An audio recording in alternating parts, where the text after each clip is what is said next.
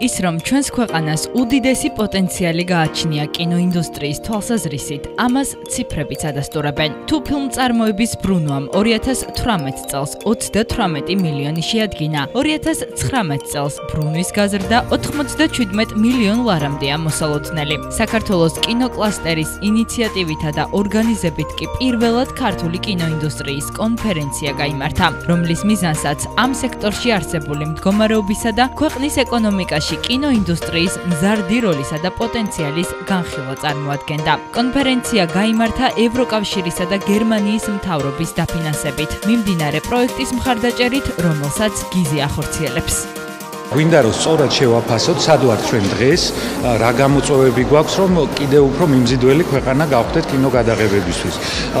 რეგიონში ჩვენ ნამდვილად გავხდით ლიდერები და მას შემდეგ რაც პროგრამა cash rebate მოქმედებს და იგივე თუნდაც რუსეთიც, უკრაინაც აპირებს ანალოგიური პროექტის განხორციელებას და მაგალითისთვის იყენებენ სწორედ საქართველოს. საქართველოს მდიდარი ისტორია აქვს განსაკუთრებით კინოინდუსტრიაში. ამიტომაც გვიხარია, რომ ამ კონფერენციაში ქართველი პროდიუსერები იღებენ მონაწილეობას. უკვე მესამე წელია, რაც აღნიშნული გაეროს მხარდაჭერით ტარდება. შედეგად ბევრად მასშტაბურ აუდიტორიას მივახციეთ. კონფერენციამ თავი მოუყარა 100-ზე მეტ კინოპროფესიონალს, ანტრეპრენერს, საქართველოს მთავრობის, საერთაშორისო დონორი ორგანიზაციებისა და საელჩოების წარმომადგენლებს. პანელ დისკუსიაზე საქართველოში ისეთი ფილმების წარმოების გამოცდილებაზე ისაუბრეს, როგორებიც არის „ფორსაჟი 9“, „მზის გოგონები“, მასშტაბური ბრიტანული, ამერიკული და ინდური კინოპროექტები.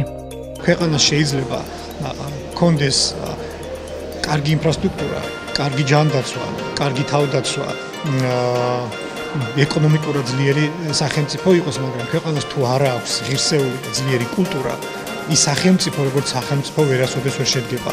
და ამ კულტურის ერთ-ერთი მნიშვნელოვანი ნაწილი არის კინემატოგრაფია, რომელსაც უდიდესი სარგებელი შეუძლია მოუტანოს ქვეყანას ეკონომიკის მიმართულებით, პოპულარიზაციის თვალსაზრისით. გვექნება ძალიან საინტერესო პანელი კინოპროგრამაზე გადაიყე საქართველოში, რომელიც კინოწარმოებას უჭერს ხელს საქართველოში და განვიხილავთ პროგრამას, ასევე ძალიან საინტერესო მაგალითებს იმ ფილმებს, რომელმაც უკვე გამოიყენეს ეს პროგრამა და ასევე პერსპექტივებს და შედეგებს.